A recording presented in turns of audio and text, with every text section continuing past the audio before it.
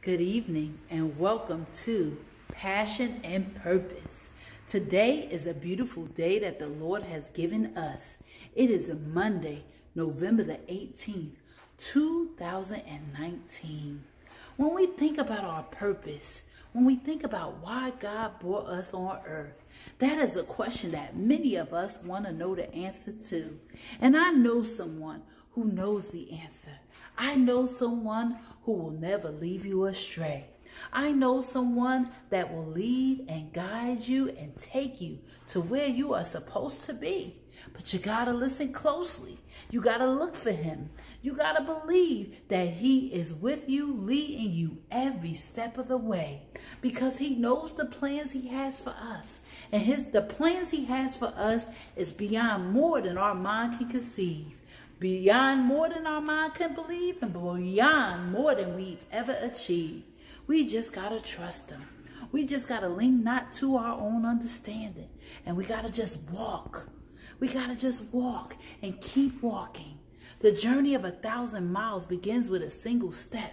So we have to take that step and keep on stepping and keep on looking to him to show us the way, because he is able to do it.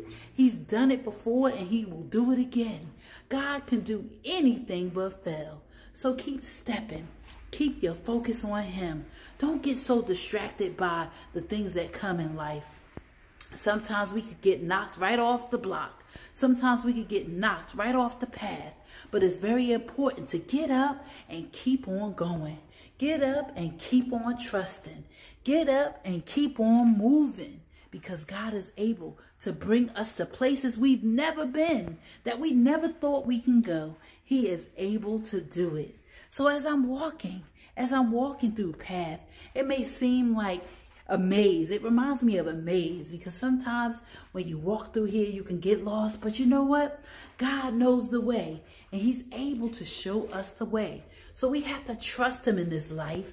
We have to trust him as he brings us to level, as he brings us day by day, chapter to chapter in our life. We have to trust him and lean not to our own understanding, but in all of our ways acknowledge him, and he will direct our path, and he will show us the way out, the way to where we need to go, the way to the next door, the way to the next level. So as I leave you for today for our passion and purpose moment, just be blessed, be resilient, keep trusting and leaning on the Lord. God bless you.